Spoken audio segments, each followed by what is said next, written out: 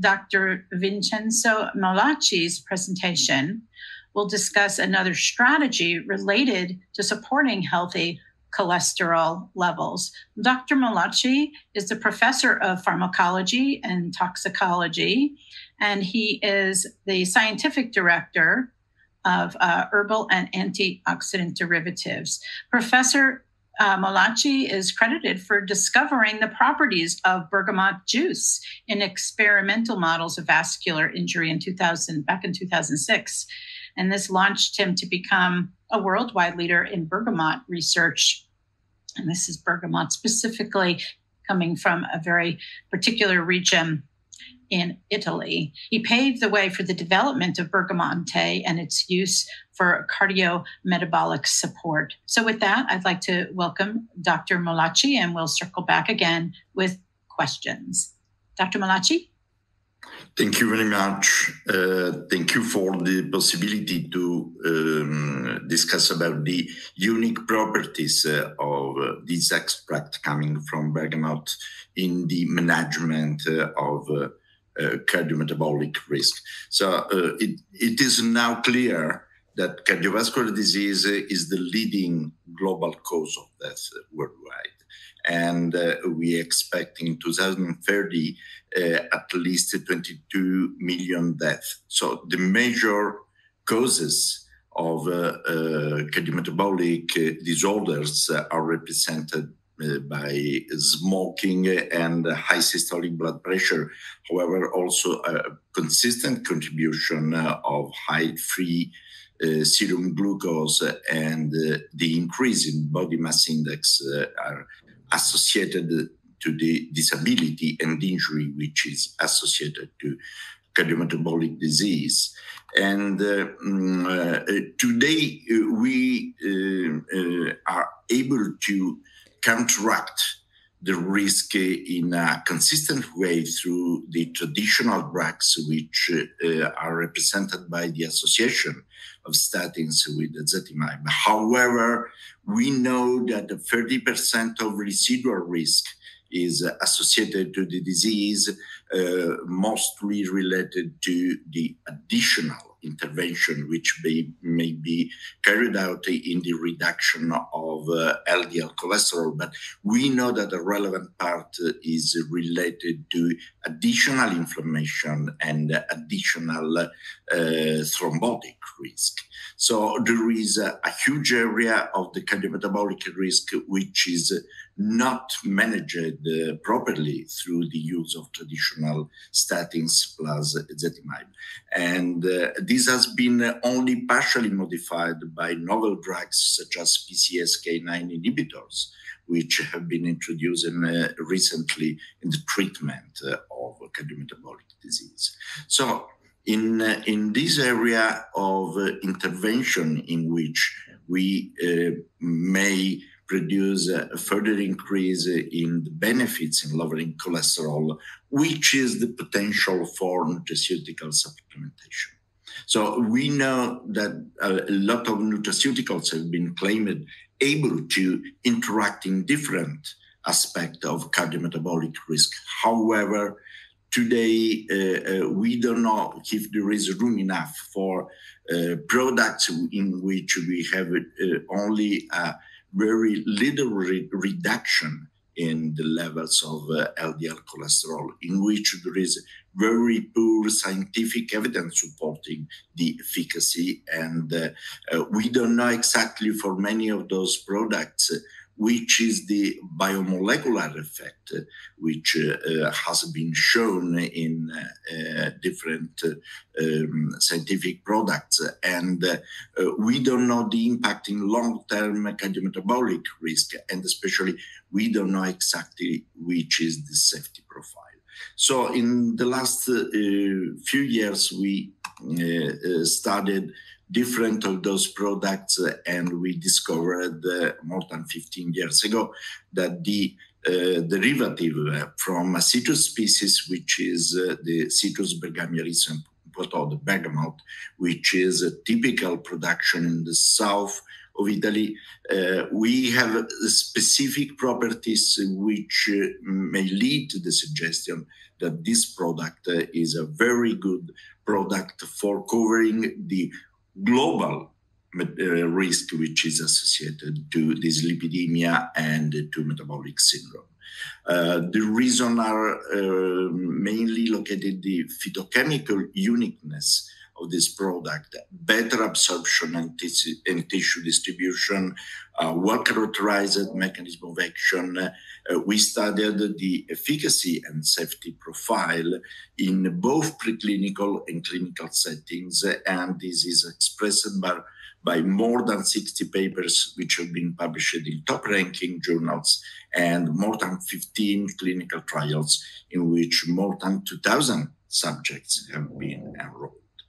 The phytochemical uniqueness is represented by both quantitative content of polyphenols, which you can find in BPF, but also in the peculiar composition which has been studied and which has been very well characterized, in which we realized that we have not only polyphenols in a very large quantities, more than 75% of the composition of BPF is in crucial polyphenols, but also we have the series of carriers which are able to produce an enhanced absorption of polyphenols and a very well distribution.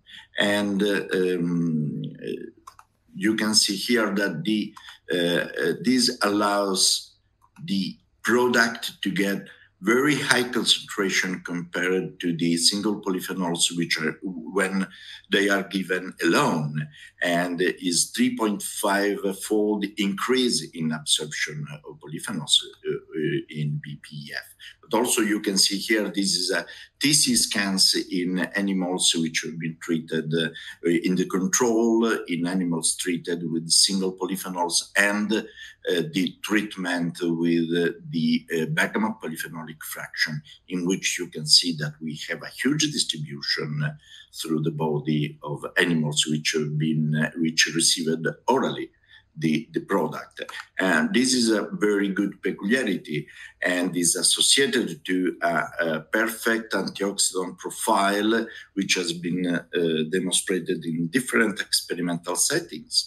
You can see here, for instance, the expression of the receptor for oxidized LDL, which is enhanced after a vascular injury, which is counteracted properly by the administration of BPF. This is the representative pictures of the blood vessels during the injury, in which you can see the overexpression of the receptor for LOX1, and this is the beautiful response when we use BPF in a way able to get a very good concentration in blood vessels. And the same is for the footprint of overproduction of free radical species, which is nitrotyrosine staining, in which you can see that during the injury we have not only the stenosis of the vessel, but also an overexpression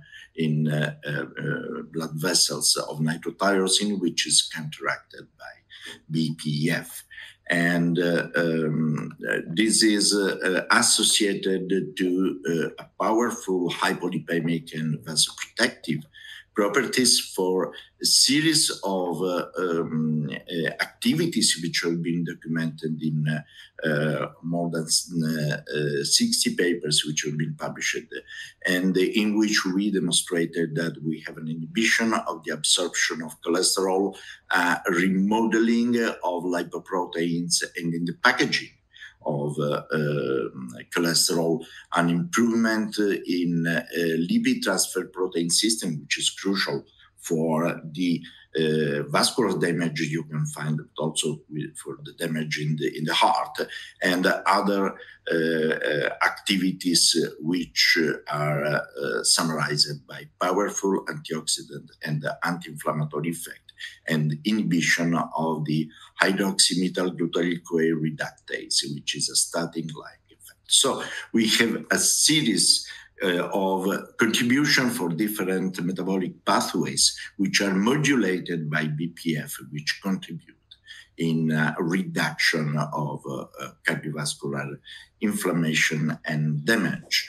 The metabolic effect has been also shown not only in rats, obviously, but also in patients in different clinical trials, in which, summarizing, we have a reduction of total cholesterol, a reduction of LDL cholesterol, an increase in HDL cholesterol, and also in the reduction of triglycerides and serum glucose. And this leads to a reduction of the true inflammation you can find in several tissues, including the liver. This has been published in scientific reports of Nature, in which, in a model of non-alcoholic fat liver disease, we demonstrated that we have a huge reduction in inflammation and fibrosis, which is the major target leading to cirrhosis in the liver and in hepatocarcinoma.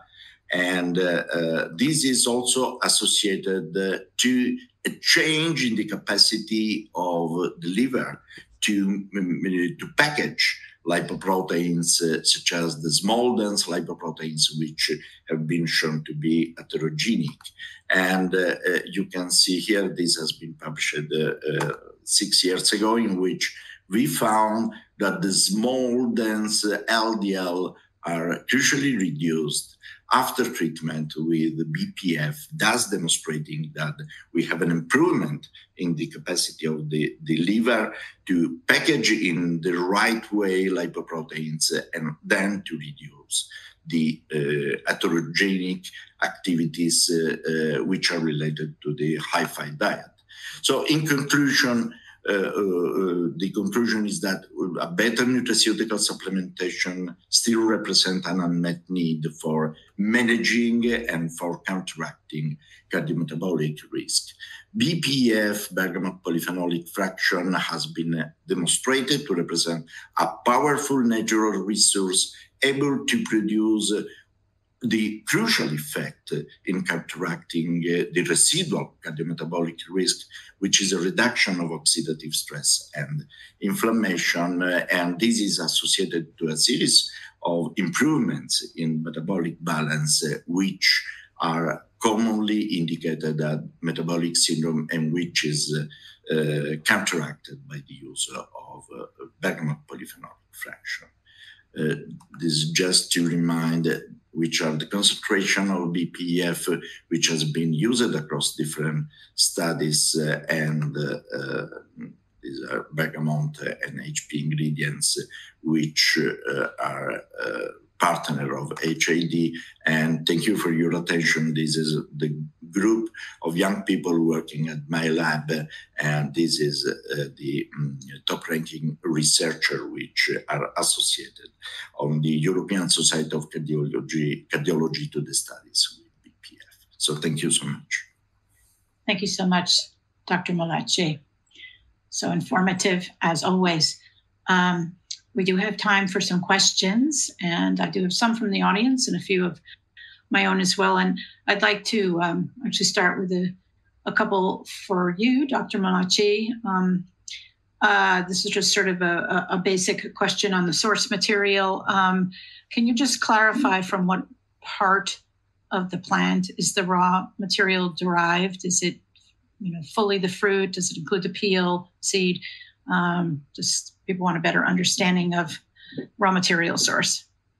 So we started working on the basis of traditional use of bergamot in my country, in which the practitioner, but also the normal people, use the juice just to counteract the effect of excess of the fat intake. And the reason was really curious, as the bergamot is not traditionally used only for this purpose, but the skin is used for the essential oil, and the remaining part was used for veterinary use, especially. And we discovered that the juice is a consistent source of polyphenols. And the reason of the successful response was mainly related to the dry juice, which is used as a powder and included in food supplements. I wanted to ask you something about the populations used when doing the testing, when doing clinical research. Traditionally, you're talking about the use of the juice to address high fat intake, but keeping it in mind that the fat intake in Italy is mostly coming from olive oil, which sure. Depending on where in Italy, but the Mediterranean diet is well documented now to show positive benefits for cardiovascular wellness. So when doing clinical research, were the subjects cross-cultural? Just to get a picture of that. Well, we mainly addressed our attention to the people with metabolic syndrome. So. With diabetes combined with this lipidemia, non-alcoholic fatty liver disease, which is the typical pattern of cardiometabolic risk in industrialized countries. And in this population, the multi-action activity of BPF was crucial in order to reduce cardiometabolic risk. We have at the moment more than 5 years experience in treating patients with metabolic syndrome with a very consistent and stable response, even at low doses, indicating that we are crucially interacting with the consistent mechanisms leading to metabolic syndrome and increased cardiometabolic risk. All right, thank you for that. Just one more question. Well, actually, just two for you, Dr. Mollace, right now. Welcome. Yeah, we had a question related to arterial plaque, and I know we're not treating disease here, so I'm always going to put a caveat in relatedly. That's important to note for dietary supplements.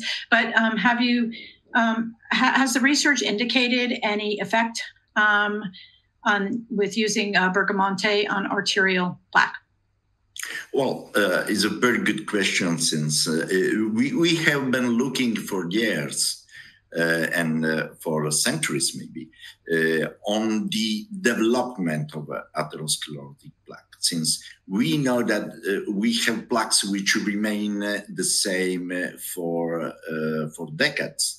And then there is a huge increase in the development of atherosclerotic plaque, which has not been clarified properly to date. Recently, we found that if we use BPF and bergamot derivatives, we have an excellent inhibition of the gut microbiota, which, dysbiosis is a crucial point in the development of cardiometabolic disorders, since the gut microbiota, when is altered as a consequence of high-fat diet, releases endotoxins, which are known to stimulate and to produce the plaque progression. And this is the reason why we are able. There is a very recent report which has been published in Nature by our group, in which we illustrated very clearly which is the rationale for the use of this supplementation in counteracting plaque development and growth.